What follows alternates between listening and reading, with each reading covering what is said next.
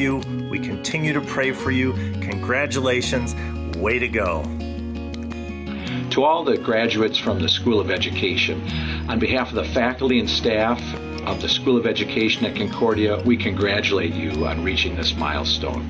We're so proud of the hard work that you put in over these past years, and we look forward to hearing the great things that are going to be accomplished by you in the future. Always remember that to educate means to lead forth.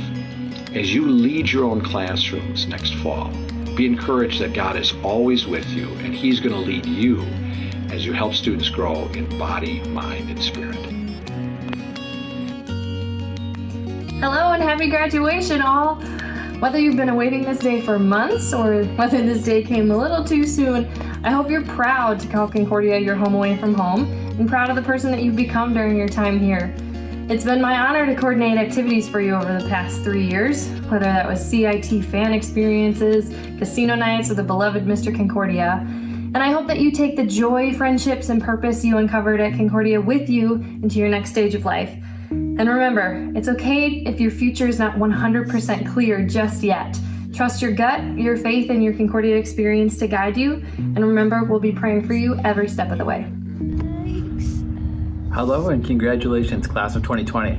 This is Dr. Hollander, full-time faculty in the Batterman School of Business, but also a proud Concordian. I want all of you to understand and know how proud I am of all of you and how proud all of us are for you for getting to this point in your not only your academic journey, but for many of you, it's been a personal journey. Be proud of where you've been during this time. It's been difficult, it's been challenging, but you're all going to do some great things and make all of us extremely proud. Congratulations. Hello, Concordia graduates of 2020. I'm so happy for you and congratulate you on achieving this milestone in your life. I have no doubt that you will go on to accomplish great things in your careers, both your planned goals as well as unplanned accomplishments God has in store for you. While we're all disappointed that historical events have prematurely ended our face-to-face interaction and fellowship, I know that it has not deterred your spirit. For those of you that I have taught personally, I miss you more than you ever will know. And for the entire class, I pray for you. Keep Christ in your eyes and let's get after it. The world needs your leadership, your compassion, your service, and your spirit. Soli Deo Gloria. Dictionary.com defines congratulations as groups of people assembled for religious worship. Oh wait, that's congregations. Hey everyone, it's RD Quinn. I just wanted to insert any stereotypical sentiments that comes with wishing people good luck and congratulations because I have to. Just kidding. In all seriousness, we love you. We support you. If you ever pass on through Concordia, please stop on by. We're proud of you and all the hard work you've accomplished. Greetings. I'd like to congratulate you for graduation. Now when you walk out to your next career, you can walk with your head up tall and let people know that you came from a good university, Concordia University in Mequon. Please be safe, visit whenever you can, and again, congratulations.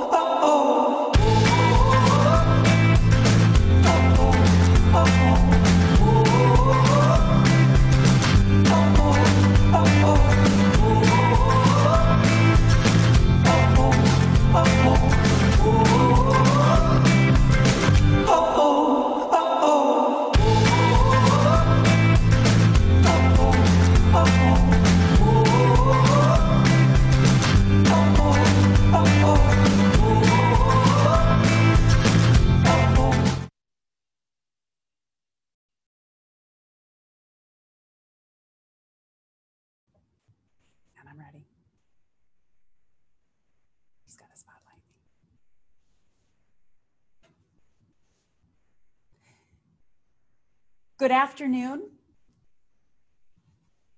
Good afternoon and welcome to Concordia University's virtual conferring of degrees for the class of 2020. And welcome to all Concordians, graduates, students, alumni, and friends watching from across the country and around the world. This is a ceremony none of us will forget. And graduates, you will get a second ceremony, your commencement this December. We miss you and can't wait to be back with you in person.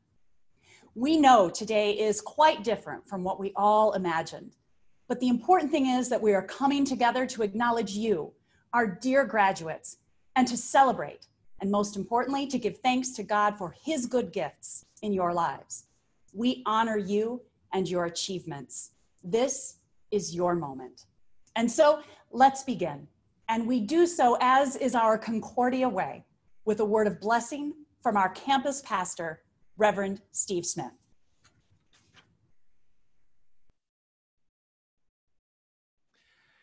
God has put his name on each of us in our baptisms, and so we begin in that name, in the name of the Father, and of the Son, and of the Holy Spirit. Amen. We pray. Well, God of grace, we thank you for this day. We're reminded of so many examples of your grace and of your providence. Individually, we think of the blessings of our families, of our friends, the ability to serve you in so many ways. As people connected with Concordia, we thank you for the many years of grace that you've poured out on this university. Help us truly to be Concordia, hearts united with one heart in faith serving you. Lord, this day we thank you for the women and men who graduate. As they'll go forth, they'll serve you and honor you in many walks of life. We thank you especially for those who will serve you in your church. Many thanks are given for families, including many parents, spouses, family who've sacrificed so much to make possible the opportunity for their loved ones to study here at Concordia. And so for all who serve you here, staff and faculty, regents, supporters, we're grateful. Finally, accept our humble praise and thanks for the greatest gift we can ever know, the gift of faith in knowing forgiveness through your dear Son, Jesus. He alone came to bear our sin. He lived, he died, he rose again that we might have the hope of eternal life in his name. We pray in the name of our risen Savior, Jesus. Amen.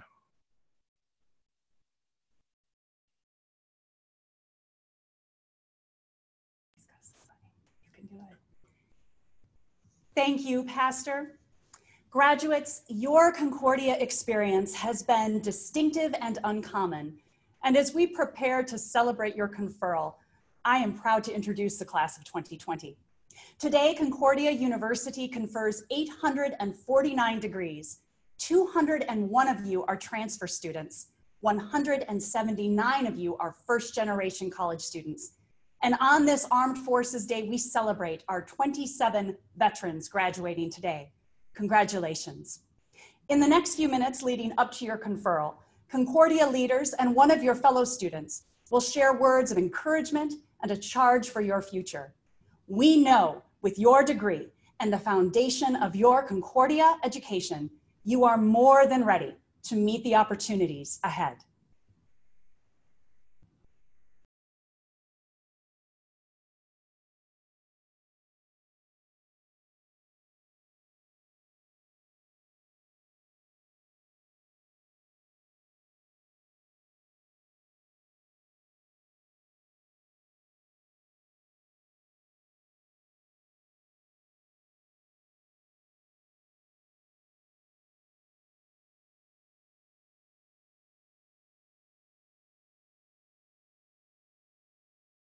This conferral ceremony indeed marks a significant milestone in your journey.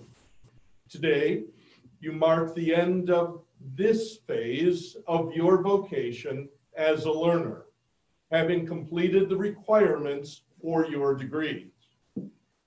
Many of you are looking forward to embarking on your vocations in a professional setting, while others are preparing to pursue other educational goals. Some of you are in the midst of your professional endeavors and are looking to find ways to use your Concordia education to further your professional and other vocational goals. I encourage each of you to continue to pursue that vocation of a learner, however your future plays out. Our God has created humans to be lifelong learners. The freedom bought by Christ Jesus on the cross enables us as Christians to pursue our various vocations. And our world increasingly needs people who are able to learn, think, and adapt. Hold on to that vocation of lifelong learning. I now have the honor to introduce Concordia's president, the Reverend Dr. Patrick Berry. Thank you, Provost Cario. Bill, thank you for your remarks to our graduates today. Graduates, families, it's so good to be able to be with you in this way this afternoon. It's a remarkable day in so many ways. It began kind of in a remarkable way. As I got out of the shower this morning, I could hear music in the background. My wife Tammy had turned on a recurring reel, A Pomp and Circumstance. So it was playing throughout our house. And I have to say that, you know, when I first heard it, once I figured out what it was, it just almost brought a tear to my eye. It made me feel, you know, kind of sad. It was a feeling that I experienced just a moment ago when I saw Pastor Smith standing in the front of the chapel and his words of prayer. And now as I listen to my dear friend Bill Cario speak to you today again, I'm mindful of the joy, but also the extraordinary dimension of this particular event today. Bill and I have been at Concordia a long time. This is his 30th year here. It's my 29th. We have not experienced anything like this before. And I'm sure that Provost Cario has not missed many commencement ceremonies during his 3 decades at Concordia. I've only missed once, and that was in 1996 when I traveled to Colorado, to the University of Colorado for my own commencement at the conclusion of my doctoral program. And, you know, I was really excited about it, just as I'm sure you were excited about today. We were planning on a great event. My wife, Tammy, and I, we have 5 children. They were very small at the time, but we got airplane tickets for everybody. And we prepared to travel. The day before we left, our middle son, Andrew, who was about 7 years old at the time, had a little case of stomach flu. And so that wasn't so great. But we went anyway on that Friday. And by the time Friday evening started rolling around, I wasn't feeling very well either. And I went to sleep, and in the middle of the night, I was just sick as a dog. And by the time it was 5 o'clock in the morning, I had come to the conclusion that although we'd come all this distance, there was no way that I was going to be able to go to my commencement ceremony that day. As it turned out, about 7:30, 8 o'clock, I rallied a little bit, and to Boulder we went, and we powered through the history department's special occasion, and then we went through the larger commencement. It was on the field, on Folsom Field, dehydrated. The sun was beating down. I knew that my family was probably worried about me and feeling sorry for me. I should have been thinking about them, though, because I looked up into the bleachers and I could see my wife Tammy and her flowers. You can still see it vividly in my mind today, climbing over a chain link fence with our youngest son, Stephen, throwing up all over the place. By the time we got home that evening, we had plans. Of course, it was a disaster because one by one, we were all picked off with this stomach bug. And we left that as a gift for my parents and my brothers and sisters so that they could remember the day as well. Well, the connection, I suppose, is not insignificant. And that's part of the reason why we're not all gathering in one place today. We don't want to infect each other with something much more serious than a stomach bug. But ironically, had our commencement played out today as planned, I wouldn't have been with you. I informed the board in January this year that I wasn't going to be able to be at Concordia's graduation for the first time since 1996 because my son Andrew was to graduate today with his law degree from the University of Notre Dame, and I wanted to be there for that. I paid for most of it, so I thought it was only right. But anyway, I guess I say that as a way of connecting not only with you graduates, but also with you parents, because I know how much we want to be a part of these kinds of celebrations, to mark these moments in significant ways. I'll tell you this, though. A year after my commencement my PhD commencement at the University of Colorado, a year later, I was elected the president of Concordia a year after that. So even though the commencement experience itself wasn't all that I hoped it would be, it didn't stop me. It didn't stop me from accomplishing some of the things that I'd hoped to do in my career. And although my son's commencement event today wasn't all that we hoped it would be, I'm sure that it's not going to set him back at all. In fact, this is just a moment, and we mark it, but it's a moment that looks back with gratitude at all you've accomplished, but more than that, it really looks forward to all of the things that you're going to do with the gifts the Lord has given you to make a difference and an impact in the lives of others. Your Concordia experience has been one marked by top drawer academic experience. You've learned a lot from great faculty, and you've been engaged by staff who care about you and who've challenged you. But more than anything else, your Concordia experience has been framed by the recognition that the Lord Jesus Christ is the Savior of the world and who loves you with an everlasting love. And even though this broken world right now is feeling the effect of its brokenness, we're mindful that He came to save us, and He walks with us every step that we take forward. I know that you're going to do great things, and we commend you to those things as you carry out the university's mission, serving Christ in the church and in the world. But in this time of great pause, we pause for just one more moment and give thanks to the Lord for all His blessings to us. And probably most of you aren't sitting by yourself in a room right now. Maybe you're surrounded by other people who've been a part of this journey with you, people who've made a difference along the way. And maybe it's your parents, or it's your spouse, or your children, or your siblings. And you're thinking about your friends who are in their places today too. We pause and give thanks to the Lord for all of them as well. And I pray that even though this last semester wasn't all that what we hoped it might be, that we will all pause and give thanks for this extraordinary university and for the role that it has played in each of our lives. Congratulations, graduates. God bless you all. Thank you, Dr. Ferry and Provost Cario. Now I have the honor of introducing one of our remarkable graduates, this year's student speaker, Skylar Petrick. Like all of you, Skylar has taken the disruption of his senior year at Concordia University in stride. Today, he earns a degree in accounting and finance. After graduation, Skylar will pursue additional studies in aviation before taking a place in his family's 50-year-old aviation business. And he has also had the distinct privilege of serving our undergraduate students as president of your Student Government Association. In this role, I have had the opportunity to see Skylar's leadership in action.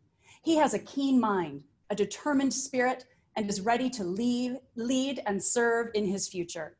Skylar represents all of our uncommon Concordians. We are so excited to hear his message for all of us, especially his fellow graduates. Thank you for the kind words, Gretchen. Greetings, class of 2020. And with that, I ask all of you, what is your name?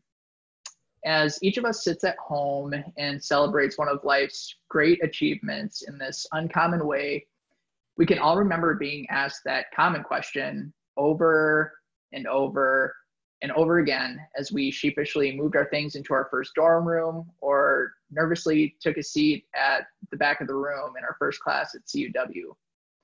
What's funny about that question is that it never really stopped there, did it? What is your name was always followed by where are you from and what are you studying?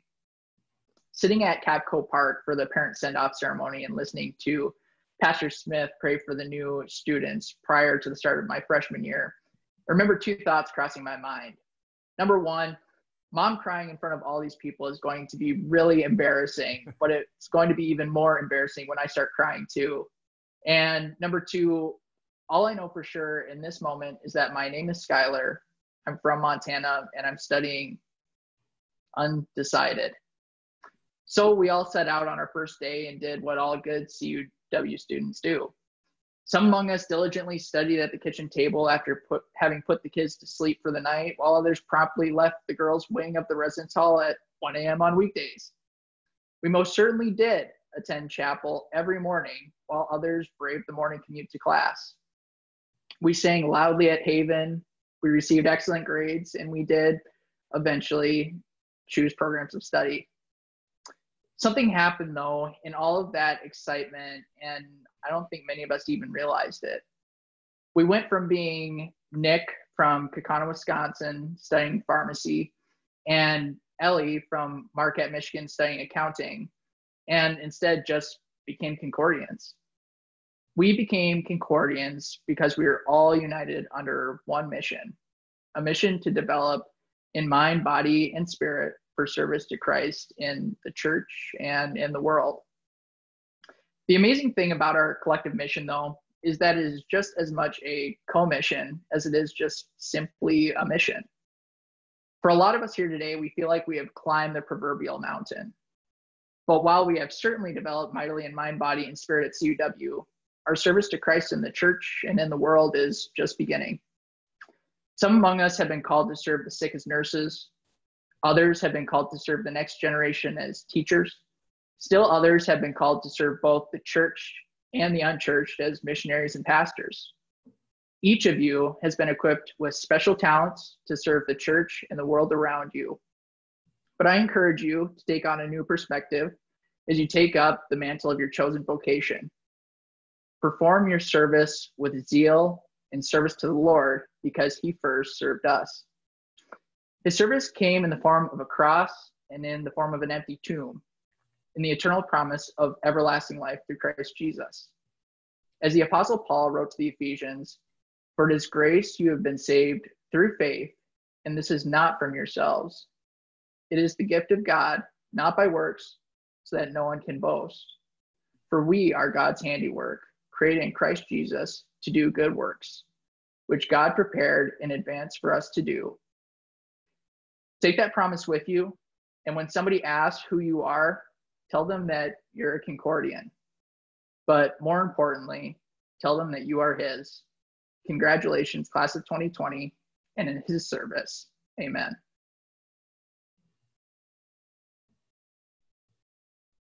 Thank you, Skylar, for those meaningful remarks. As University Provost, I commend you and all of our graduates on your accomplishments. Now, it is my privilege to present our candidates for degrees. We begin with our associate's and bachelor degree candidates for the Associate of Arts, Bachelor of Arts, Bachelor of Science, Bachelor of Science in Nursing, and Bachelor of Social Work degrees. Each of these candidates has worked to establish a solid academic foundation, studying across a broad range of disciplines, grounded in the coursework of the Concordia Core. Each has shown remarkable personal growth. They are prepared in mind, body, and spirit with the insight and the skills they developed during their time at Concordia University. Congratulations. It is also my pleasure to commend those students who have completed the necessary preparation for degrees in professional church work. You have demonstrated sincere commitment to the calling of full-time service to the church and are prepared to go boldly where the Lord has called you. Congratulations. Next, we honor our graduate candidates.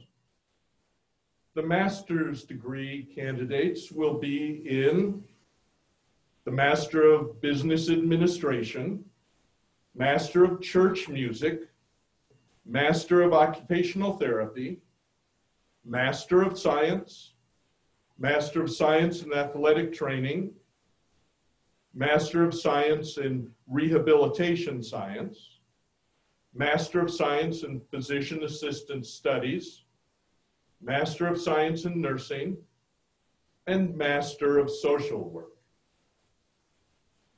The candidates for our professional doctoral degrees will be from the Doctor of Nursing Practice, the Doctor of Pharmacy, and the Doctor of Physical Therapy.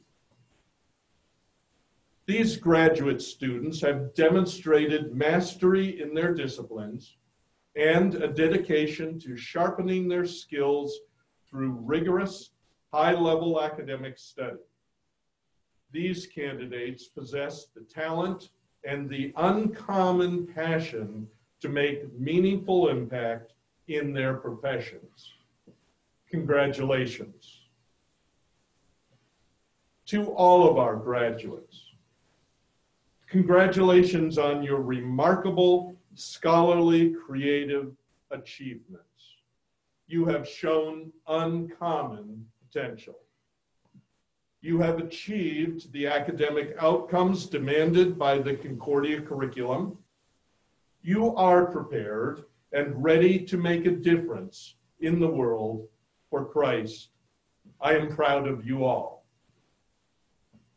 President Berry, it is my pleasure to present these candidates for their degrees. They have completed their courses of study and are recommended for their respective degrees by the faculties of their schools. I now ask you to lead in the conferral of degrees. Thank you, Provost Cario, for presenting these candidates for degrees.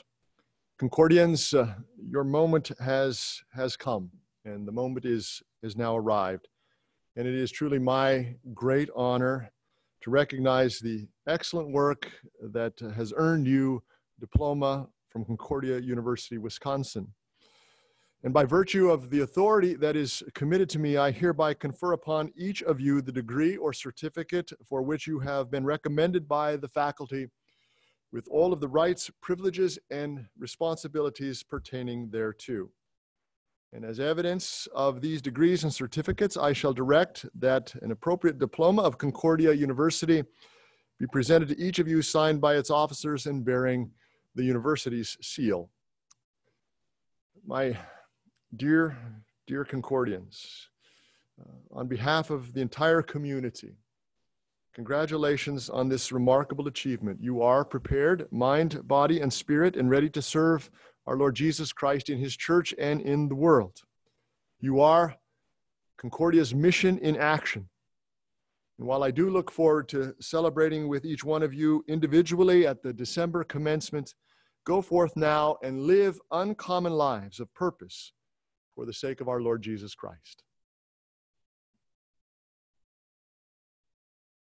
There is a brief prayer that I chose probably at least 10 years ago that we always have at the end of our commencement. And I call it a prayer for new ventures. It's one of our prayers of the church.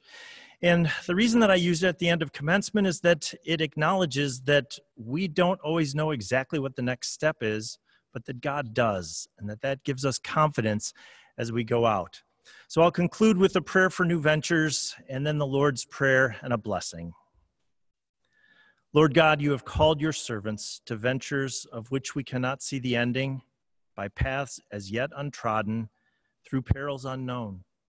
Give us faith to go out with good courage, not knowing where we go, but only that your hand is leading us and your love supporting us through Jesus Christ our Lord.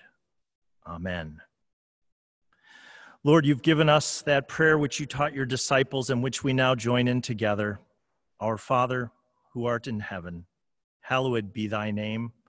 Thy kingdom come, thy will be done on earth as it is in heaven. Give us this day our daily bread, and forgive us our trespasses as we forgive those who trespass against us. And lead us not into temptation, but deliver us from evil. For thine is the kingdom and the power and the glory forever and ever. Amen. We go with God's blessing. The Lord bless you and keep you. The Lord make his face shine on you and be gracious to you. The Lord look upon you with favor and give you his peace. Amen. Congratulations, graduates. You are officially Concordia alumni. We know you will join the generations of your fellow alumni and use your gifts and talents to make an impact in the world for the sake of Christ Jesus.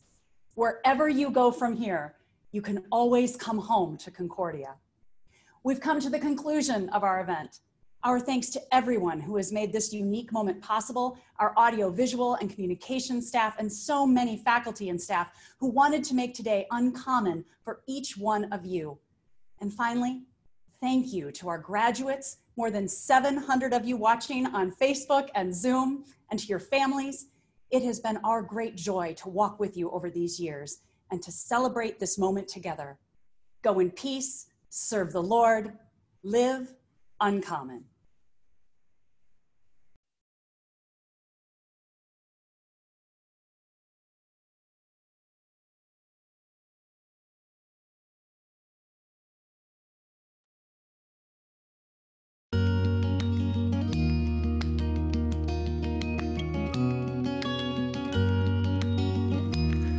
Greetings, CUW class of 2020. Steve Smith, campus pastor here. We are so happy for you. I have to confess, every graduation is bittersweet for me, though, because we have to say goodbye to those of you who we've come to know and love so well. You're so much a part of our campus and our lives. I've been blessed to share God's word with you, to serve with you, especially campus ministry leaders who I've come to know and love so well. You have made my life better by your being here, and we pray that it's the same for you. We love you. We continue to pray for you. Congratulations. Way to go. To all the graduates from the School of Education, on behalf of the faculty and staff of the School of Education at Concordia, we congratulate you on reaching this milestone. We're so proud of the hard work that you put in over these past years, and we look forward to hearing the great things that are going to be accomplished by you in the future. Always remember that to educate means to lead forth. As you lead your own classrooms next fall, be encouraged that God is always with you, and He's going to lead you as you help students grow in body, mind, and spirit. Hello and happy graduation, all. Whether you've been awaiting this day for months or whether this day came a little too soon, I hope you're proud to call Concordia your home away from home and proud of the person that you've become during your time here. It's been my honor to coordinate activities for you over the past 3 years, whether that was CIT fan experiences, casino nights, or the beloved Mr. Concordia. And I hope that you take the joy, friendships, and purpose you uncovered at Concordia with you into your next stage of life. And remember, it's okay if your future is not 100% clear just yet. Trust your gut, your faith, and your Concordia experience to guide you. And remember, we'll be praying for you every step of the way. Hello and congratulations, class of 2020. This is Dr. Hollander, full-time faculty in the Batterman School of Business, but also a proud Concordian. I want all of you to understand and know how proud I am of all of you and how proud all of us are for you for getting to this point in your not only your academic journey, but for many of you, it's been a personal journey. Be proud of where you've been during this time. It's been difficult, it's been challenging, but you're all going to do some great things and make all of us extremely proud. Congratulations. Hello, Concordia graduates of 2020. I'm so happy for you and congratulate you on achieving this milestone in your life. I have no doubt that you will go on to accomplish great things in your careers, both your planned goals as well as unplanned accomplishments God has in store for you. While we're all disappointed that historical events have prematurely ended our face-to-face interaction and fellowship, I know that it has not deterred your spirit. For those of you that I have taught personally, I miss you more than you ever will know. And for the entire class, I pray for you. Keep Christ in your eyes and let's get after it. The world needs your leadership, your compassion, your service, and your spirit. Soli Deo Gloria. Dictionary.com defines congratulations as groups of people assembled for religious worship. Oh wait, that's congregations. Hey everyone, it's RD Quinn. I just wanted to insert any stereotypical sentiments that comes with wishing people good luck and congratulations, because I have to. Just kidding. In all seriousness, we love you. We support you. If you ever pass on through Concordia, please stop on by. We're proud of you and all the hard work you've accomplished. Greetings. I'd like to congratulate you for graduation. Now when you walk out to your next career, You can walk with your head up tall and let people know that you came from a good university, Concordia University in Mequon. Please be safe, visit whenever you can, and again, congratulations.